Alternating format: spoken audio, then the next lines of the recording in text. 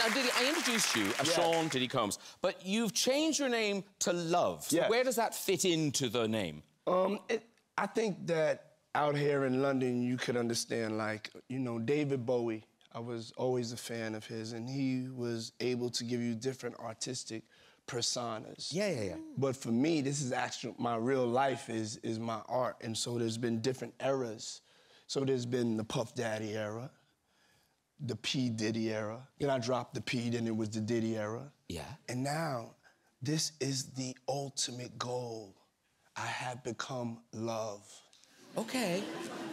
But do I call you Love? No. See, this is where it gets confusing.